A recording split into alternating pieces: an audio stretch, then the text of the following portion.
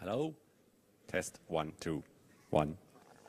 Okay, it's day 2, 14 o'clock, and now we have a talk about Batman, the, well, not quite well-known, but soon-to-be well-known protocol for especially the Freifunk community, and the talk will be about how to bring the routing from layer 2 down to layer 2, I'm sorry, I mixed it up from layer 3 down to layer 2, and well, give a welcome to Marek Lindner from Berlin and Simon Wunderlich from Chemnitz.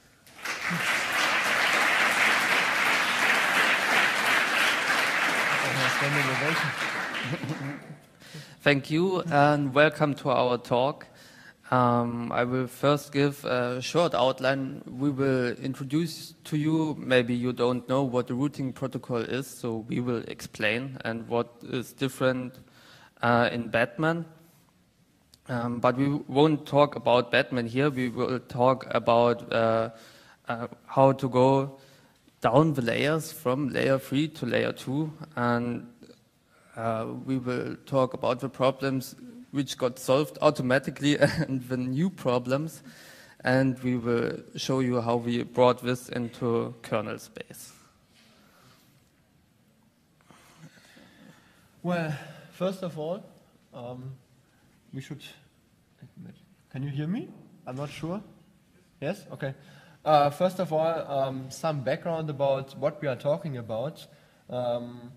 Usually, we have the idea to build a wireless network somewhere in a city or in a rural area, and you have a couple of devices you can see, and the green ranges show the range of each device, and the green little bubbles show the interaction between the devices, so data is passing from one device to another.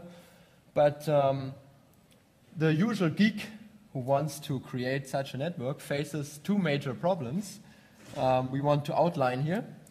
First is the Wi-Fi layer. The Wi-Fi layer is a bit tricky. You cannot see it, you cannot touch it, it is there, and it is interacting with a lot of other devices and a lot of other interferences. And so we have an example scenario which could be 6 o'clock in the morning. You have some WRTs which form the backbone of your wireless network. These are the blue little machines.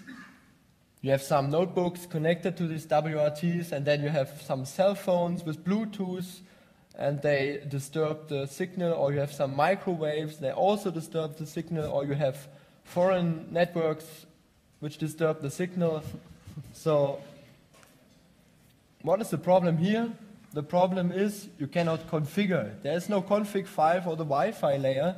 It's just there, it's invisible, and the geek has to leave the notebook aside and has to climb onto roofs and build antennas, and that's usually a big problem. But so the geeks come to us and say, oh, we have a nice protocol. Would be very nice if your protocol could solve the problem and I can stay in front of my computer. And our protocol has to solve these issues. And if we go to the next slide, we see that in the evening the network looks much different, because some devices were switched off and other devices were switched on. And again, our protocol has to manage all this. And now comes the second major problem for geeks, which is, you can go to the next slide, is the geek itself, because the geek itself will create a complex network. We have VPN connections, we have ad hoc networks, we have infrastructure networks, all connected and all should talk, and it's an endless way of configuring and bringing all these nodes together. And you can see down there is maybe a LAN, and up there where the Ethernet is shown, we have maybe a big church, and then you have some internet points, gateways which offer internet connection. And during the time I'm involved in the Freifunk network, I thought after the first year, oh, now I know all the setups, and all the time new people coming up and say, oh, I have a new idea and make it more complicated. And so it's endless, the configurations I've seen. And all that should be handled by a routing protocol.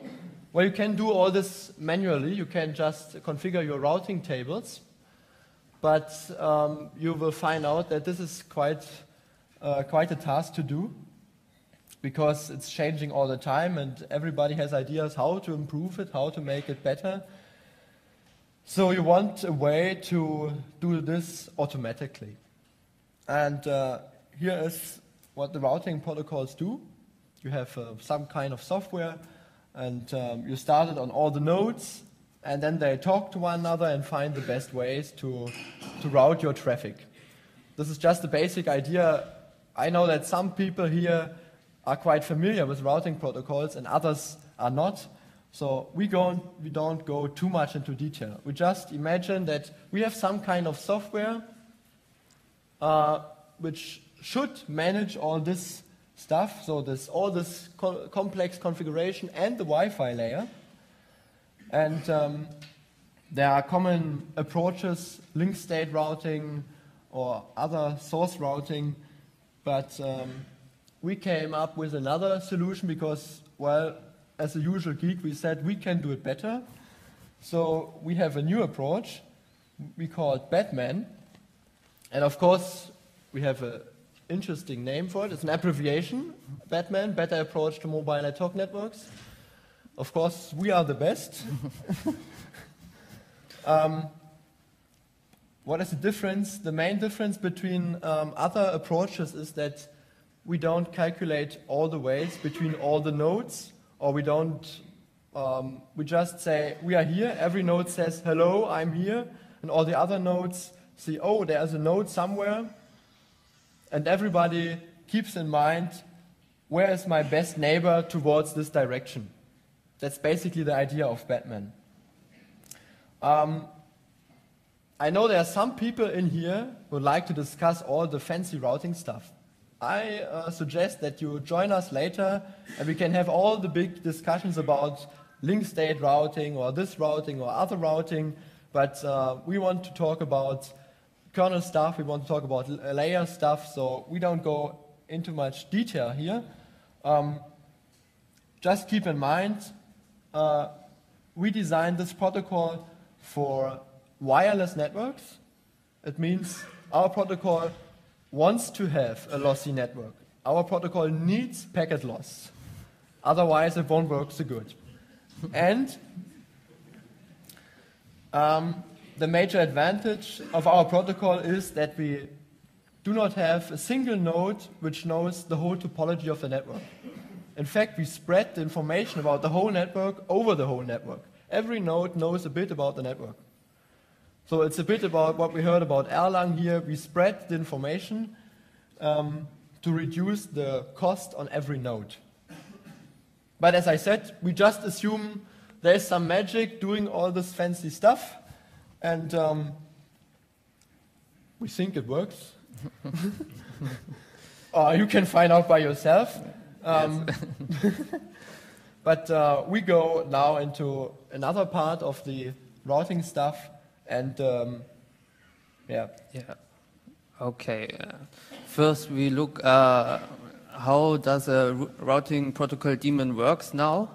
This is for Batman, but I think every classical routing daemon works like this. We the brown part is what this daemon manages, and the blue part is what the kernel manages. So you see. The daemon only exchanges routing information, for example, on some UDP port, and sets the routing tables. So payload traffic is routed by the kernel. So if a packet comes in, the kernel looks onto it and sees the routing tables, and I have to forward it on this device to this neighbor. So we don't have to manage this. We only set routing tables. And of course, these are IP routing tables, so it only works with IPs. We could also use this for IP version 6 or something else, but things like DHCP or other protocols don't work. And administrators have to make sure that everyone has a unique IP. So, or you have IP collisions, and this will, of course, not work. And if you have fancy network setups, like we have seen before, you have your local network and maybe an access point in your home, and you want it all to be routed through the whole city, you have to make some effort and have to announce this, set your routes manually. And this is one thing which can be solved with our approach. Let me add one important point here, which is basically we have a chicken and egg problem in a mesh network, because you want to join the network. For joining the network, you need an IP. But how do you get the IP? Usually there is some kind of central server who has the knowledge about all the used IP and used IPs and the unused IPs. So you need internet access. So you need to join the network. So you're back again in the first step. This is a major problem we face, because we have a lot of people who really don't have internet access, and they only can get internet access if they join the network. So the basic problem here is that we need this central instance which can give you an IP or some kind of configuration before you can join the network. And this is one of the major problems, because next to the problem I just mentioned, every city, for example in Germany and or German Freifunk networks, makes it different. I mean, in Berlin, we have a big web server where you can click your IP. In other parts of Germany, everybody makes it different. So if you move from one city to another city and you want to join the mesh network, again, you have to find out how they handle the IP business, and then you have to configure your IP, and then you can join the network. And that is a major problem in this approach here. There was a question, no? Oh yeah, if you have a question. Yeah. Wait a second.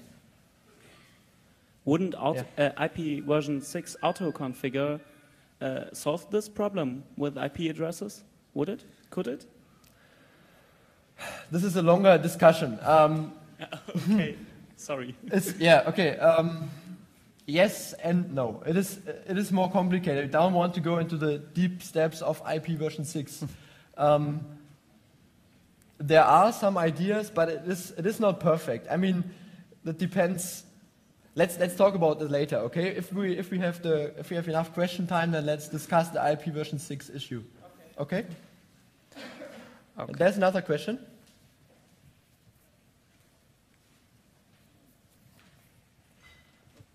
There is same approach in IPv version 4, that is auto IP, that it asks for ARP about if somebody has his proposed IP, and then he gets this IP. You know what I'm asking?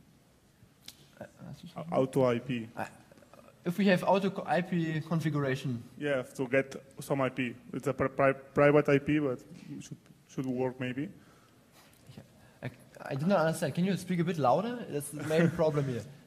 There are approach that it's auto IP, that it's for getting an IP in a network. Automatically, you mean? Yes. This doesn't solve even? Well, what approach do you mean? I know that some people at osr.org work on auto-configuration IP issues, but all the approaches I've seen up to now are not perfect. They still have glitches. They still have, problems left and the right side. And usually in a practical network, you have these glitches more often than the usual case, or you have more trouble with them. So I've not seen any auto IP configuration which works very good. But I don't know everything. So if you have a good solution, maybe we talk later. The main problem is that the routing daemon itself needs an IP, because the routing daemon will send out a packet and writes in the packet, this is my IP address. I am here. So the problem is, how do I write I am here if you don't have an IP address? So all this, there are some approaches of I choose an arbitrary IP address and use that one, or some kind of unique identifier or something like that, they have a lot of problems. But yeah, so it's not. Okay. More questions? No? Okay, then we can continue. Okay, then we go on.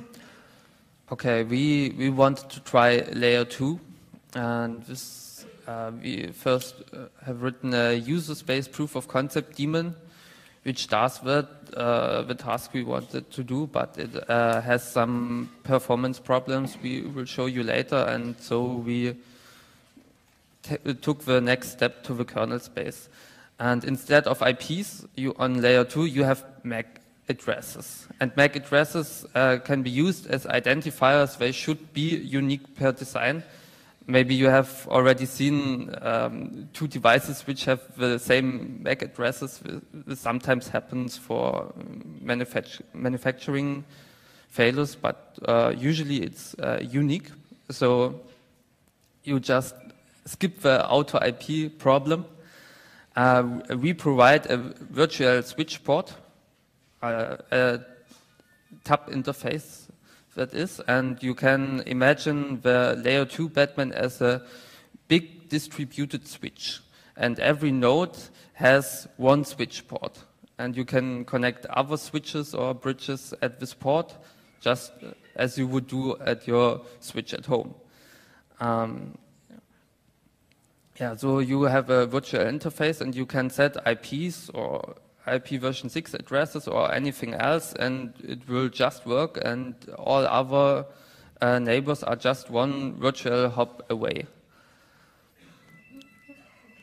So we have nothing to do for this to work because we are on layer 2. And you can use this approach even to bridge multiple interfaces like a Wi-Fi connection and an Ethernet connection. We have seen the example with the church where you have an Ethernet backbone and Wi-Fi to the rest of the city, and you can just use it as a bridge. Here's an example how you would use this. You have your interface and you can set an address, set a gateway to your next neighbor which would provide internet, or you can even get an IP address with DHCP.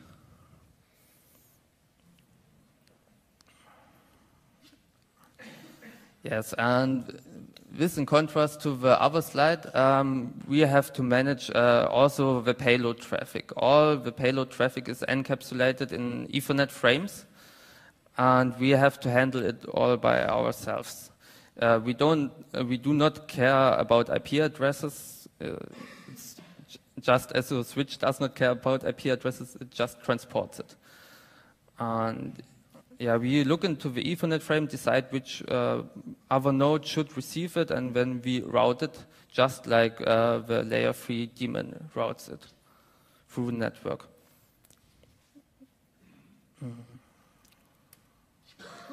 This is, shows the implementation, the data paths. So if you send a packet, it will come into the TAP interface, BAT0, and we look it up in the MAC translation table. The MAC translation table is also which every switch has, and we decide which node should receive the packet. And after we know which node should receive it, we choose the best neighbor which can forward this packet for us. And after we have this, we just pass it to our neighbor and he does the same.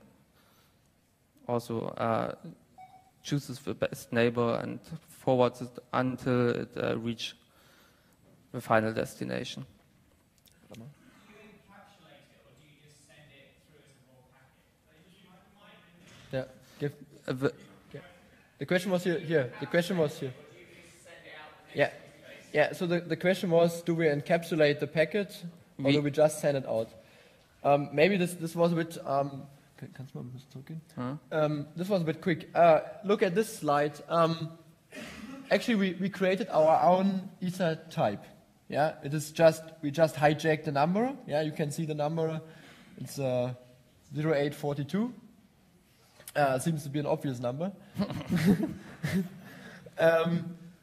And he showed, some slides before, he showed that Batman on layer 3 just sends UDP packets and manipulates the routing table. And here we do something different. We send Ethernet frames to get our routing information, and we have this interface he showed, the BAT0 interface, and you set your default route on this interface, and this directly ends up in the routing daemon, and the routing daemon will take your payload, your traffic, and encapsulate again this traffic to transport all the data over the network. So we take just the Ethernet frame as it is, encapsulate it in our own Ethernet frame, and send it out, and it will just come out on the other end as we put it in. Okay. This is a very crucial part here. Are there more questions? Maybe we should... No? Okay. Fallen asleep, half of you? Okay. One more question? Do you handle any form of retransmit? Or do you leave that to the higher layers? So if you encapsulate your packet and send it out across the mesh and it disappears, do you attempt to retransmit it, or do you just let normal TCP handle that? No, it will just be dropped, because on usual Ethernet it will also be dropped. You might know Wi-Fi tries to retransmit it on its own, but we would just drop it. We don't try to retransmit it on our own. Yeah, the upper layers handle this kind of traffic loss. You have TCP for this if you want to retransmit something. It will make sure, we hope so. Okay. Okay. Okay. So I've said we have a big switch, a big distributed switch, and you can also plug in another bridge. You might know the Linux or bridge. You can add your other interfaces, like if you have a Wi-Fi interface and offer an access point, or if you have an Ethernet segment on your computer, you can put them all in one bridge and add them to the Batman mesh. And of course, all other Batman participants have to know that which participants are behind this one node. For example, the cell phone and the laptops, they have all their MAC addresses, and we have to memorize them and build distributed MAC translation tables. And so this works. Our Batman nodes watches the packets and the source MACs and remembers them. And then it will flood these MAC addresses through the network. This is done in HNA messages. This name comes from OLSR, I think, and we also used it in Batman. It means host network announce. So it's just the same name, so maybe you are familiar with it. And it is for announcing that behind this node, these are these MACs of these participants. And with this, we have decentralized MAC translation tables. Everyone knows all the participants behind all nodes. Let me add a few words here. First of all, you have to imagine that on layer 3, which is our Batman implementation, you have maybe 3 or 4 nodes, and your traffic goes through these 4 nodes, and then you have maybe you request a website or something, and then you have a normal HTTP request, and that goes down to layer 2, it's been transported to the second node, goes up to layer 3 because you have IP addresses, goes through all the firewalling, goes again down to layer 2, is retransmitted, and so on. And with this layer 2, the packet goes only once down to layer 2, and is then retransmitted always on layer 2 without being brought up to layer 3 or higher layers again. So for every node, it appears like one hop. It does not matter how many hops, how big your mesh is. It's only one hop for the higher layers. It's real like a big switch. You can connect all kind of devices and hide them in this big switch. And here comes the interesting part. You can even, in this bridge here shown, there can be another access point where you have these laptops running in infrastructure mode, and you build a bridge around it, and then these laptops can easily connect to the network. If you have a layer 3 implementation, you have to assign them IPs, you have to tell the rest of the network about the IPs, you have to set up routing, forth and back, and there are several solutions, and all of them not quite easy to use. And here, you just connect your notebook. The Batman on this side will see, oh, I have a new notebook, I announce the MAC address, and then it can take part in the network. As easy as that.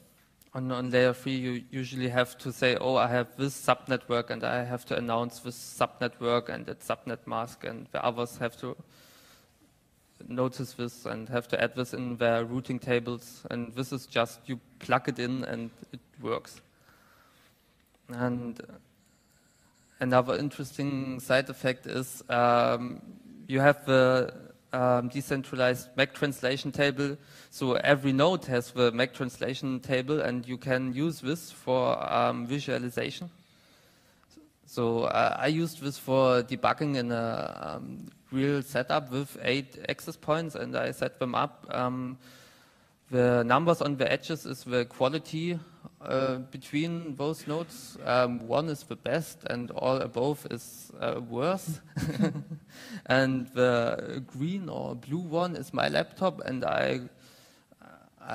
you can see it's announced from access point number 4. This means I'm associated with access point number 4. And so I was going through the hall where I set this up, and I could see, oh, I'm behind access point number 1, 2, 3 now, and those are connected. Yes, this is a nice side effect, and you can see all the clients behind all the access points. Okay, this is great. This proof of concept implementation works quite well in the user space, but the problem is performance. We want to run this on minimal embedded systems, small access points like the OpenWRT or cell phones. And you have seen we have to manage all the payload traffic. It does not the kernel does it for us. We have to make it ourselves. So the typical path is we wait for a packet, select it. When we have found one, then we read it, copy it in the user space. We find the next hop and update tables. This is our hash tables, lookups. This is very fast, and then we write it out to some of the interface. And all those system calls, read, write, and select, take quite some time. You have to switch from kernel mode and back, copy the packets, copy them back into the kernel space, and this is overhead which we don't really need. And it works for low bandwidth usage, but if you really want all the throughput what your network interface card can do, you won't be happy with this. So the next step is to kill this performance problems, and we go into the kernel space, so we don't have the copy back and so forth. Yeah, so as already mentioned, if we reside in the kernel space, we can avoid a lot of copying. Actually, it's really amazing what you can do in kernel space. We get just one buffer, packets coming in, and we don't have to reallocate a buffer or copy or write it somewhere. We just look at it, oh, we have to send it there, and then we send it in the send queue, and then the buffer is sent out. There's no forth and back between user space and kernel space. So this is where we wanted to go. And another amazing part about the kernel is that if you write a user space application, you usually have one process or one thread. And if you want to make it pretty fast, then you have to work on the things the thread can do in the same time, because you wait for a packet there and you want to send it there, then you again wait, and you have a lot of synchronizing, and this is a lot of work the kernel does on its own for us. In the kernel space, you just hang on your functions in specific sockets and stuff like this, and then they work on their own. You just have to pay attention on shared data, and the rest is so asynchronous that we want to have it. So actually we moved the whole layer 2 implementation into a kernel module, which you can download right now, and you can compile it and load it. And I think a lot of you are familiar with user space daemons, but the kernel space is a bit different, so I will briefly outline the main differences. First of all, there is a new way to configure the routing daemon. We just set up a new directory in the proc file system where you have the usual files, or well, the usual names we always have. You have gateways files, you have interface, logging, and some other fancy stuff where you can tweak a bit the kernel module. The main difference between a daemon and the module is that the module always resides in the kernel space, and if you want to tell the module now, please start, then you just echo an interface into the interface file, and then the daemon will start to work on that interface, not the daemon, excuse me, the module, of course. You can run the module on several interfaces. You just echo more interfaces into the file, and then the daemon, I'm still in daemon mode. Okay, we are back. We are now in kernel mode. The kernel module will work on the other interfaces as well, and you can deactivate it by just writing nothing into the file. Yeah, can go on. So the logging is a bit special because in our user space implementation we had a nice Unix socket where you could connect to the various log levels. It's not so easy in the kernel space, but we provided a log level file where you can change the logging. It's similar to what you know about Linux file system access rights management. You can see we have critical, we have warnings, we have notices, and you can activate them by echoing the number or by echoing the names of the logging levels. And you can just read it from the log file, and it's endless read, and the kernel module will add the logging stuff. You see the module was loaded, and then later we changed the log level, and you will find routing information or whatever information you could have been interested in. So, what can we say about kernel development? Oh, a question. Yeah, okay, questions. Down there. Raise your hands again, please.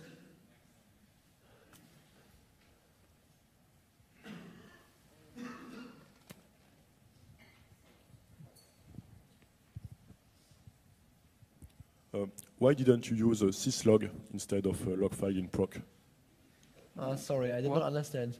What did you answer? No. The log file is stored in the proc file system. Yes. But there is a syslog facility in Linux for this kind of stuff, usually. You mean why didn't we use this file system? The syslog file. Syslog. Yeah. Okay, excuse me. Actually, we run on embedded devices, and there's not a whole syslog facility around it. It depends on the device, and there's a lot of stuff which is stripped off, and we did not want to spam the dmask output, because if you switch on, for example, the Batman routing level or the other levels, you have a lot of information, and you can fill up hard disks with it in quite a short of time, and that is why we separated it. If you have the critical warnings or the critical information, they are always logged to this log as well. But the other log levels, they are specifically only for Batman, for the two reasons I just mentioned. So there were more questions? Yeah.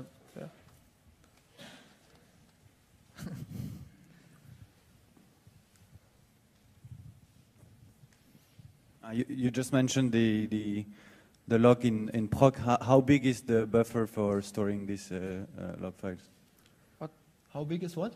I mean, you have to store somehow a buffer somewhere with the latest log, and how big is the buffer? Can you configure? The buffer is about 8,000 bytes, or 8,192, if you want to know exactly. Yeah, here's a question. Haben noch mehr Fragen?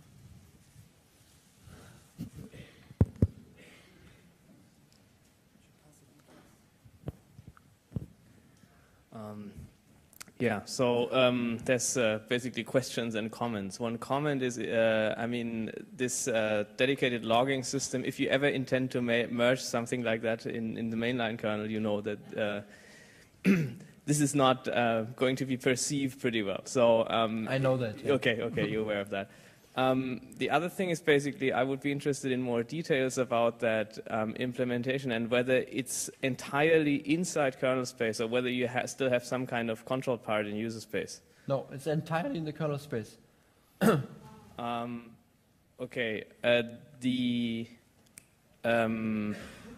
no, I forgot the other question, sorry.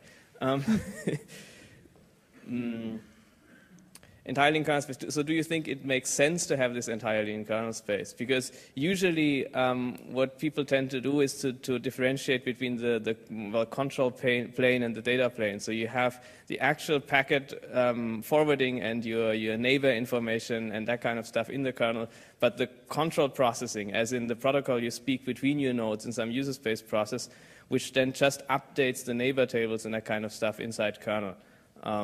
That's sort of a structure that people would typically choose in the Linux kernel. Yeah, we did not, maybe we should discuss this later because we did not finish yet.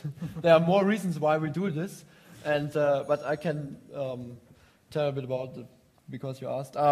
Actually, what we've done now is we just ported the user space daemon into kernel space.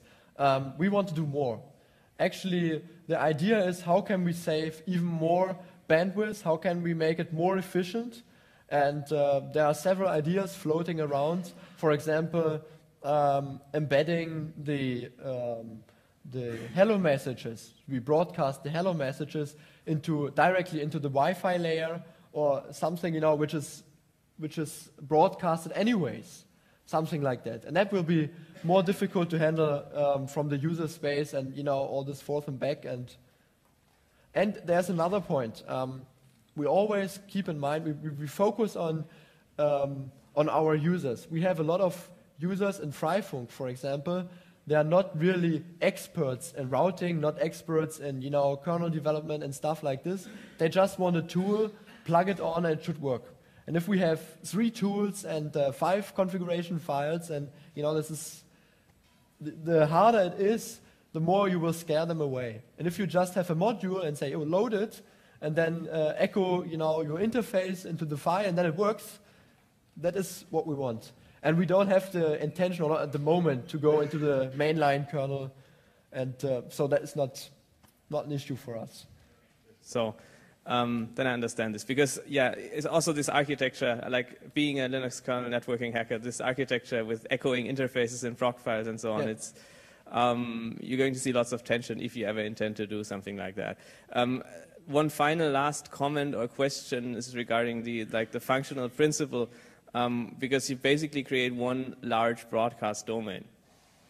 One large what? Broadcast domain. I mean, what I understood is basically you link together your entire mesh network and it appears as one link layer, as one virtual link layer that's sitting next to your interface. Yes. Now, I see severe scalability problems with that, given the amount of broadcasting and multicasting that's going on by, zero configuration, Avahi, MDNS, the entire Windows world and all that one. The number of machines that you get in such a virtual broadcast domain, I'd expect to be fairly limited. Do you have any comments or? Yeah, that's right. I think if you plug thousands of Windows machines into this, it will just blow up because they're all broadcasting all the time, hello, I'm here, and so on. This, of course, this might not work, but if you have a big Wi-Fi network with maybe 1,000 of nodes and you have very long hops, you have so much packet loss that it does not make sense anyway. So maybe you can just create smaller meshes and route them again. Well, yeah, like as you do with Ethernet segments, you just route them again, but you still can plug them together very easily. Wait a second. You can you can ask your question in a second. Yeah. Yeah. But this is the question we hear quite often. The scalability issue and the broadcasting issue and all this.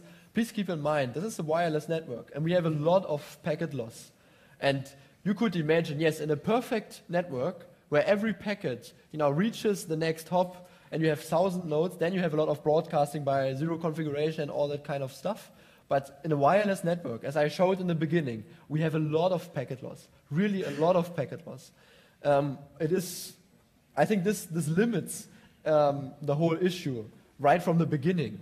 But again, we cannot create a tool which relieves the administrators from thinking. We can create a tool which helps them. But we still need some kind of administration, and yeah, I think this will be an issue in the future, but now it's not an issue. Okay.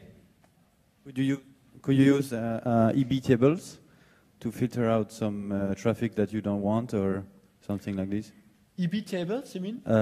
It's bridge table. Yeah. It's similar to IP tables, but for bridges. Yeah. IP tables won't work, and we did not try it with EB tables yet. We are not sure that works, because as it resides in the kernel space, and we hook into special functions. I've not tested it yet whether the EB tables functions will be called later or before that. So it may be that you cannot filter with EB tables, but we have to test it. Okay. Is what you need, can you have two separate mesh networks, or do you need to do some extra coding and add sort of an ESSID so that you can tell them apart? The mesh networks itself, you mean? Yeah, could I run two separate mesh networks? You can have two separate mesh networks simply by choosing another channel or another. I mean, you still have the Wi-Fi layer where you can separate the mesh networks. But why would you do that? I mean, it would be, with this technology, it would be even better. Imagine that all the households would use the same technology and bridge together, and then you could create your own IP network on top of it, or whatever technology you want to use. But the problem there is it's still all one single broadcast domain. And the thing that the other guy raised about 5 minutes ago is that the broadcast traffic, because it has no TTL, it just carries on we are talking expanding. about the future. Yeah. So in this future, we could add, special identifiers to only keep the broadcasting in the broadcast domain. But why would you want to separate the networks? Well, why do we have separate ESSIDs on Wi-Fi networks? Yeah, good it's question. precisely the same thing. Yeah, but think it the other way around. If you have, for example, some neighbors between you, and you don't know them or you don't like them or whatever, but you want to talk to the guy behind them, and you could use the same network, because it's not limited by the IP or whatever layer, but you can use them as a bridge. It would be nice, wouldn't it? So when you do bridging, do you set up your BAT interface, and then if you need to bridge that to an Ethernet interface, do you just use bridge tools and create a BR0 device and add them? Yeah. Okay. Okay. There's another question.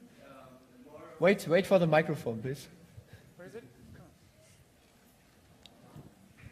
I have more of a suggestion for creating different networks on the similar on the same medium. Maybe you could use 102.1q, so you just use VLANs on the lower level interfaces that Batman uses. Yeah, we already yes. Okay. We already discussed you can keep separate networks around. Yeah.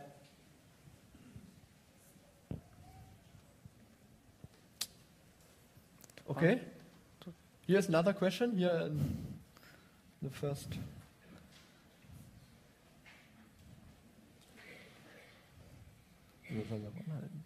Yeah, hello. Can you tell us a bit more about your real-life experience? Because 3 years ago we started such a project in Rostock and started with VDS. That's basically the same idea, but not maybe such nice implemented. And after putting the maybe 20th node, everything was crowded with all the things the other questioners already mentioned about the broadcast and everything.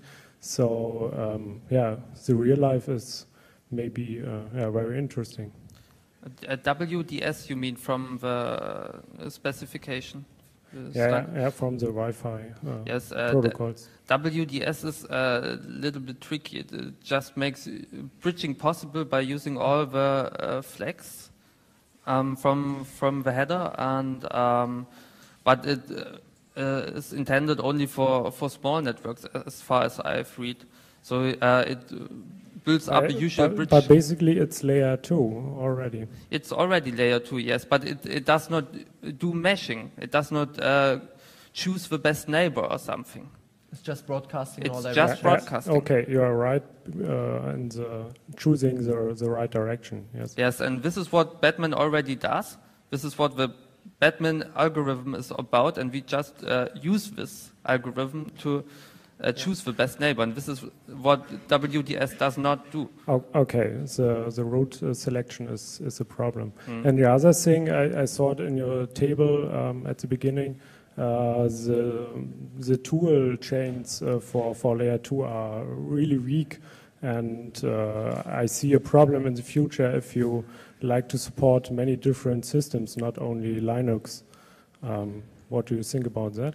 Well, our real-life experience showed, in the beginning we had the same approach as you mentioned, but our real-life experience showed that by supporting a variety of platforms and systems and so on, you get a lot of problems.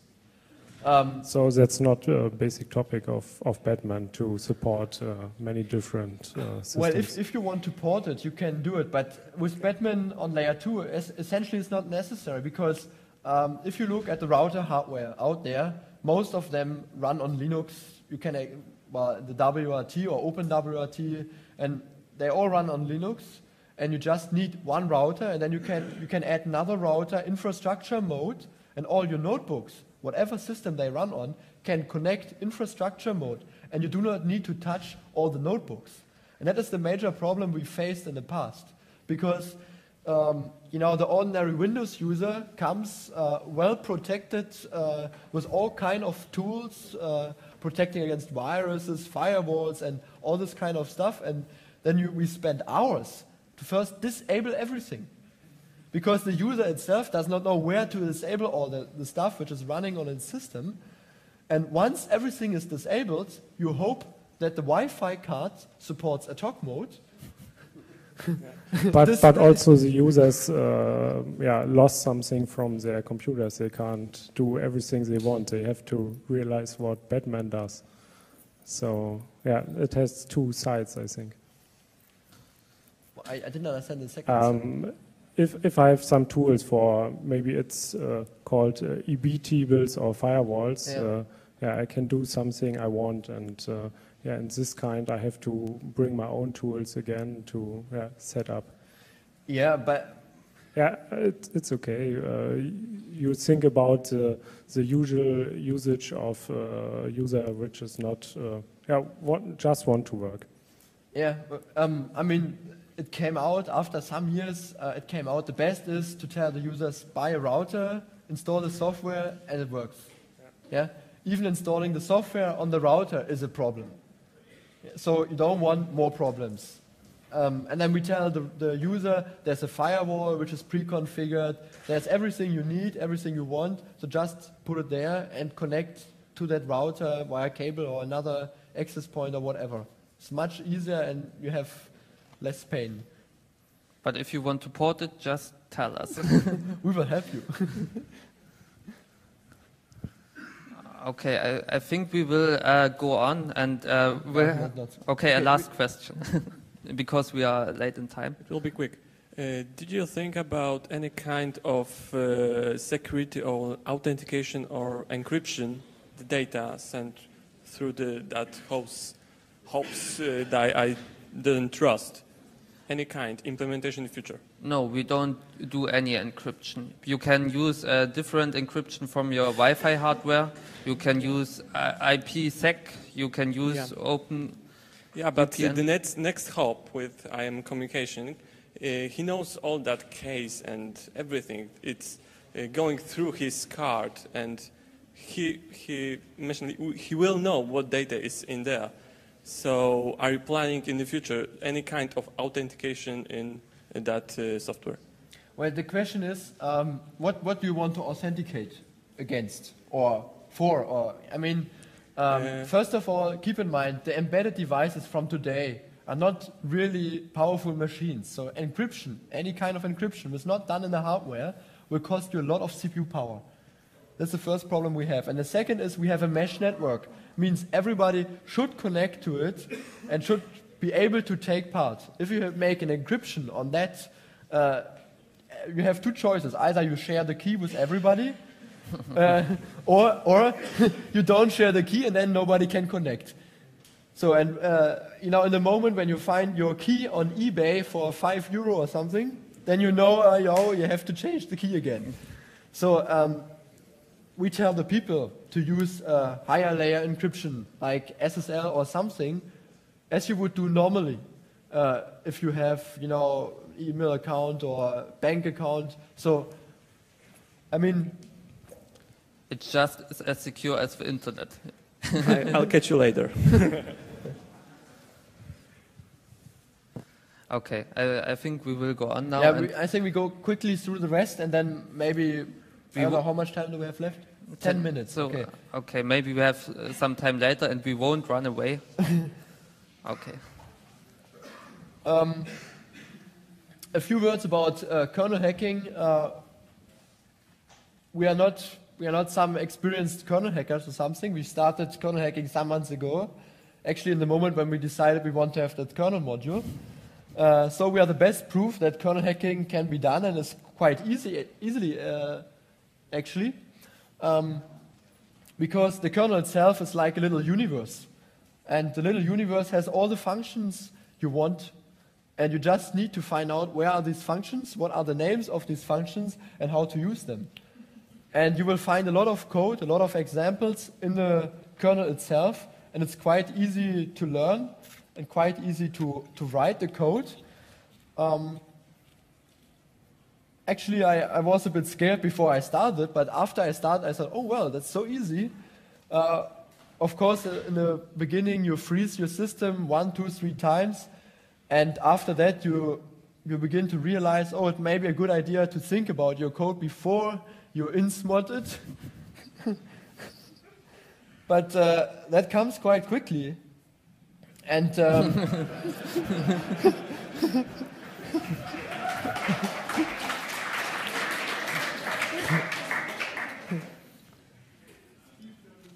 so I'm really a big fan of kernel programming now. A user space, you have to do such a lot of things, a big loop for getting packets or, writing lists and all kind of stuff. And you find all this in the kernel, you just have to use it.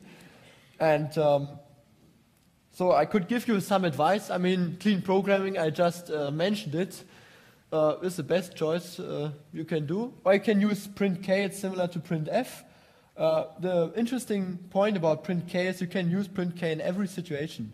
You can use printk from interrupts or everywhere, and you just print it and it will appear in your syslog files, and it's quite nice. If everything fails, you get a kernel oops, which is a little stack trace and about all the functions which were just executed. But usually, if the kernel freezes, you already know where it was. I mean, if you ever have written a daemon and you thought, oh, well, yes, there's a problem, but it's unlikely that that will be a problem, so I fix that later. usually some days, months, or, well, somebody comes up and says, oh, there's a problem in this and this function. And then they say, oh, yes, I know, because there was something I did not fix. And but in the kernel space, you should fix it right away, and then you don't have a problem and don't have a freeze. Another advice I could give is using UML. I mean, I'm not talking about the little language, you know, where you draw fancy arrows and little... No, I'm not talking about... I'm talking about user mod Linux, which is essentially another abstraction layer or virtualization or however you call it. There you can start a complete Linux environment in your Linux, and you can just call it with a debugger in front. It means you call GDB or whatever debugger you like, and call the Linux binary, and then it appears in your debugger. And once your module crashes or whatever, then you can see, oh, it crashes in that line.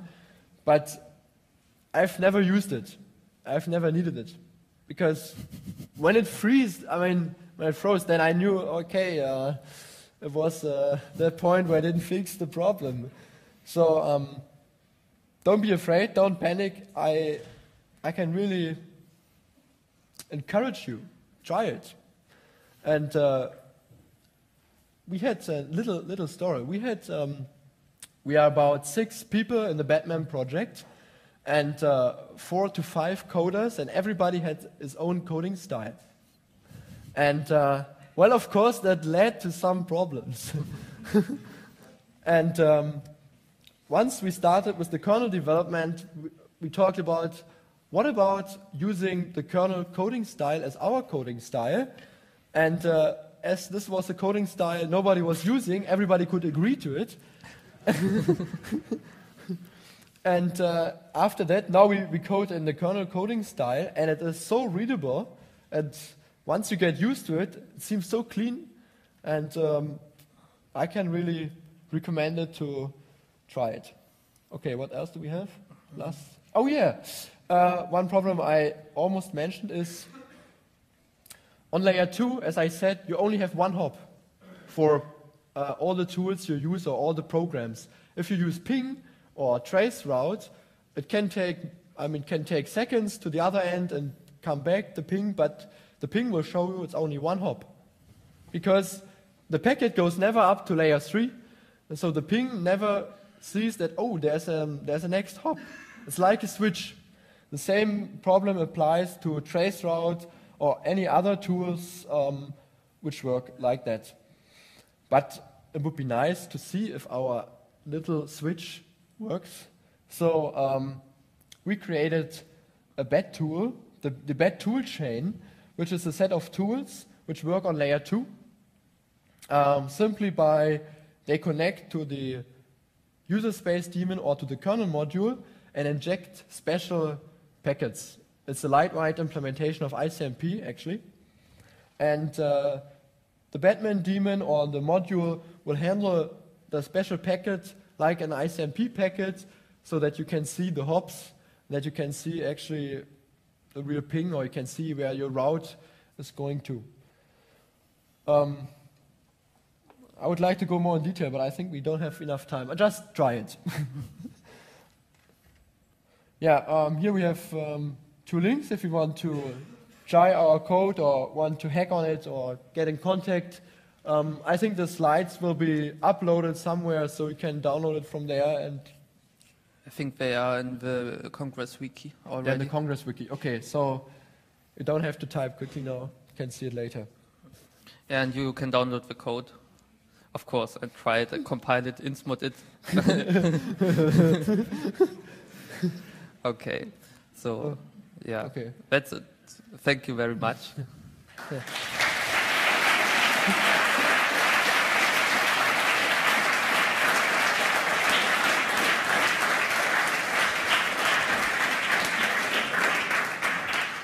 Thank you.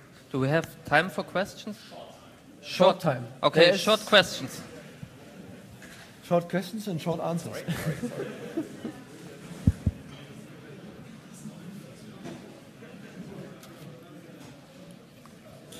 Yeah. Somebody asked about VDS. Did you read about 802.11s standard? Yes, well, we read about it, but actually it's quite difficult to get documentation because... There's a proposals online, I think. No, I got one. You have to be an IEEE member to get Yeah. the documents. Okay. I'm not an IEEE member. But I think the OLPC people do know something. The S standard itself is just a framework for meshing, and they propose 2 protocols to be used in this framework. One is AODV and the other is RA OLSR, I think. Yeah, but it's like on layer 2. Of course, it's AODV, I think it's reactive routing, but I think it's layer 2, and I think it's something similar to what you do.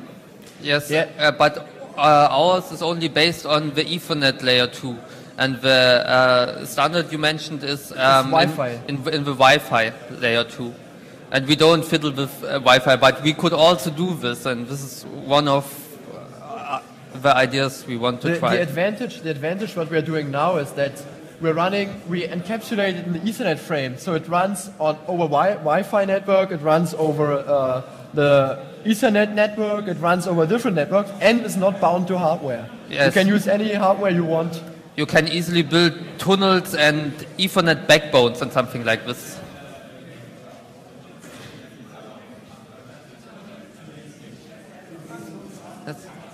Hello? Okay. What inbuilt protections has Batman against evil nodes who play black hole or something like this? Or poison the routing stuff? Are there any safeguards against this? Black hole. Black hole? What kind of black hole? Yeah, no, like a node just says garbage and tries to poison the network. Are there safeguards against this? We just wrote a longer paper about exactly that topic. Or just tries to attract lots of traffic and throw them into the black hole. Yes, you can do this. Basically, a mesh network relies on information from others. So if the others tell you a lot of shit, well, we have a problem, of course. Yeah, but you could try to authenticate your node so that no one else could try to impersonate it or something like this. Then we are back to the authentication issue. The authentication issue is you can authenticate, but then everyone has to register somewhere. But we want everybody to Not to like join Web it. of Trust or something? Huh? Not like Web of Trust or something? No. Okay. Yeah, then we don't sorry. have this. Well, we can discuss this later, I guess. Then we just. But the impact is not so big as you might imagine. But we can discuss this later. Okay.